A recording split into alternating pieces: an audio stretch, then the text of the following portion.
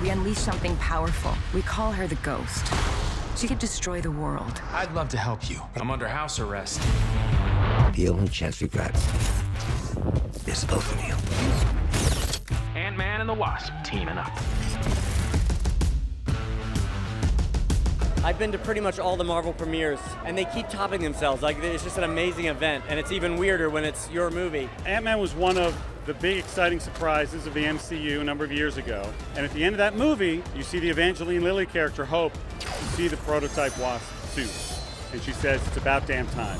And from that moment forward, it was all about this movie. I'm so excited to finally be here. We have been working so hard on this film for the last year, and we really hope everybody loves it. You know, it's an overwhelming feeling. You put so much work into this for so long. Now you're showing it, and you hope people like it. But it's very exciting. We're proud of it, and we hope people like it.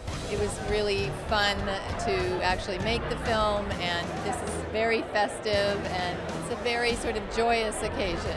I gotta say, it was one of the coolest things I've ever arrived to a premiere, and I looked up at a big building, and there's Scott Lang, Paul Rudd as Giant Man peeking out from behind a building, and I was like, this is so cool. In the spirit of these super giant pictures, to have this concept of getting small was brilliant.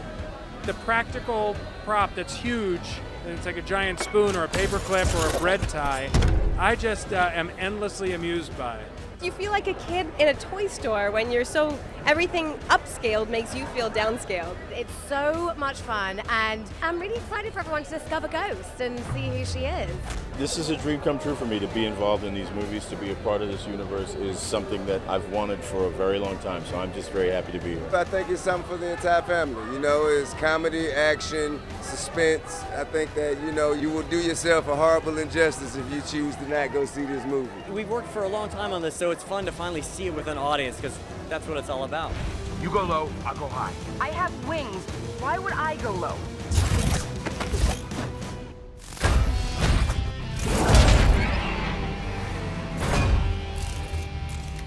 What'd I miss? We were just tiny.